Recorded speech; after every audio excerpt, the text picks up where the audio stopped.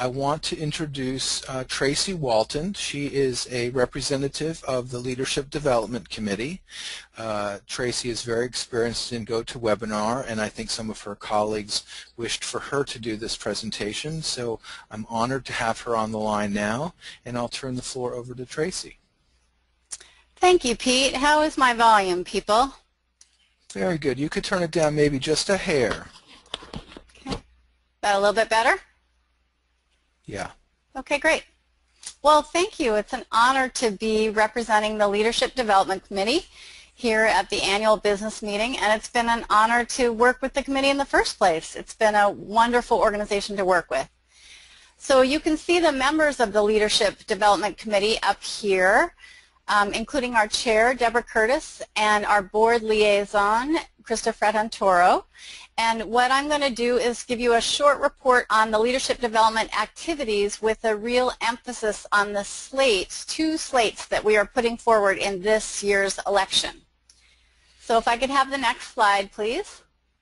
It tells what we're up to on the Leadership Development Committee. We have basically 3 tasks, and I think we have 3 tasks.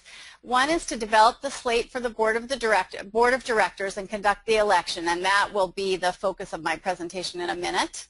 And a second is to populate the alliance committees. And a third is to support the alliance leadership as needed. Some of us have organizational experience, and folks on the executive committee or the board may ask us, or various committees may ask us for help or advice at times. So we've offered advice on setting up of the governance and strategic planning committees and things like that. It's pretty casual advice, and it's available on request. And next, on this next slide, I'm going to discuss how the LDC conducts elections, what the process is like. It's really a pretty extensive process, and every election begins with a needs assessment. And we interview every member of the board, not just the ones who are re-upping, but all the board members, and ask them what are the qualities of the current sitting board, what do they think the needs of the board, the strengths and weaknesses are, the needs of the board going forward, their vision for the board in the future, and from that we form an impression of what is needed. And we do that again with the whole board. And then we develop a slate, which is just, there are 2 words there, develop slate, but it's a pretty extensive process. After the needs assessment, we interview, we find out how many openings we have, and this year we had 5 openings. And when we have an open seat of, any open seat, we email the whole membership for candidates. And this year we had an open seat because of the departure of Iris Berman, and we had 2 candidates apply for that open seat, and the other 4 were re-upping incumbent members of the board. And we conducted lengthy interviews with everyone running for board seats, both the incumbents and new people, and then we make a decision of who to put forward. This takes a few months, this process. And then we communicate with the membership about the slate, and you have a document that has been emailed to you about that slate, a document up on the website about that slate, and then we conduct a vote.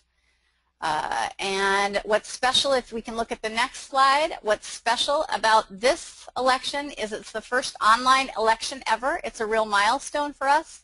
And we considered several methods for how to conduct this election in a good way. And we decided on a 2-phase election. The first phase of which is a simple vote for the slate with an option to nominate someone else if desired for any of the open spots. And then if a new nominee emerges from that is not on the slate already, then we would have a phase 2, if it turns out that way, which is an election for any contested position. That's how this election will work in this 2-phase process. And the next slide shows the slate that we're putting forward.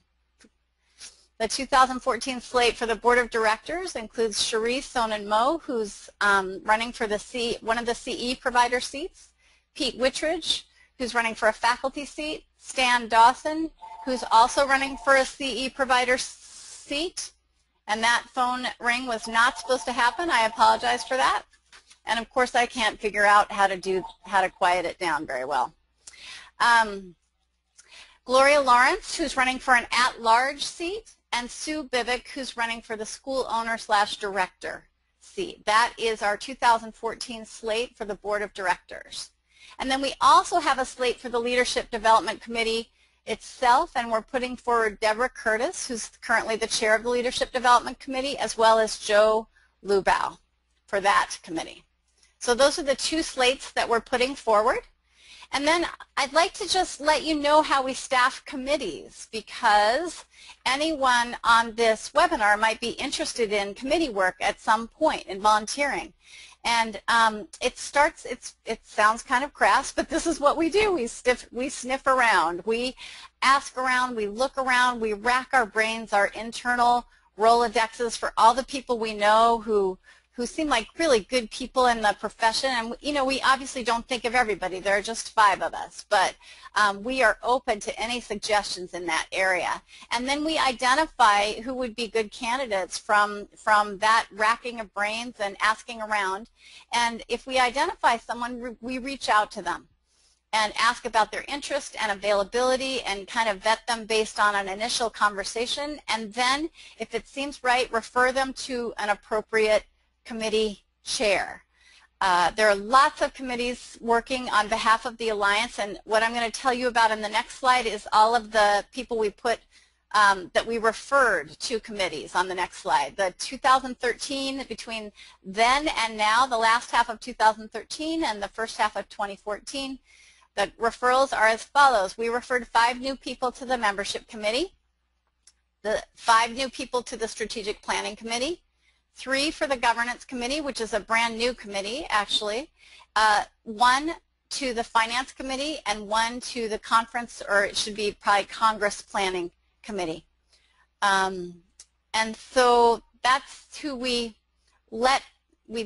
basically make that referral and tell the committee chairs about that. On that list, I would say that the Finance Committee shows the greatest need at this time, and I think Eric has agreed with me on this point.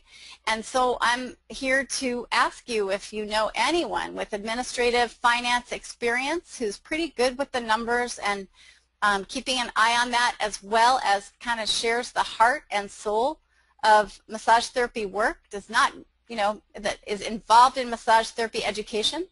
We need 2 people to complete that committee, and if you have any interest in that, or you think of someone who might be interested in that, please do contact the LDC. You can email us at nominations@afmte.org. That's our greatest need at this time, but we're always interested in hearing from people who are thinking they might want to serve on a committee.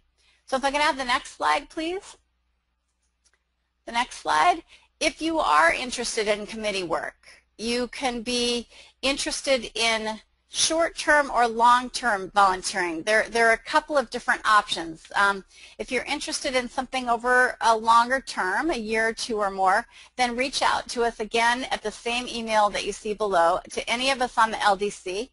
And also, if there are other options, we have something that we loosely, informally call, not yet, Stephanie, thank you. We have something we loosely call the Energy Bank, which is, say that you have maybe a few hours that you could devote over a month to a certain project, that, but you don't have the ability or inclination to really serve in a long-term way on a committee. You can also reach out to us for that, to say, you know, my summers are a little bit slower, and during July and August I could probably devote 6 or 8 hours, or 2 or 3 hours, or I have this certain skill and I'd be happy to excuse me, I'd be happy to use that skill in the service of a short-term project at some time. So there's that option as well, the short-term energy bank option. Whether it's long or short-term, please email us at that email. We would love to hear from you. So that's my my plea to the membership to let us know about that. And then finally, my last message of this report is to ask you to vote. And the Wednesday, July 23rd is the deadline, so it's coming up on us pretty fast. You can check your email for election news from the Alliance or go to the website at afmte.org. And it's very nicely done. Stephanie does a beautiful job. You can see all the biographical sketches of the candidates for both the board and the LDC. There's even video available and their position statements, and it's a very fast process, very easy process, and a quick way to learn about who is running for the board. So please vote. So yes, committee work, if you're interested, tell us about it.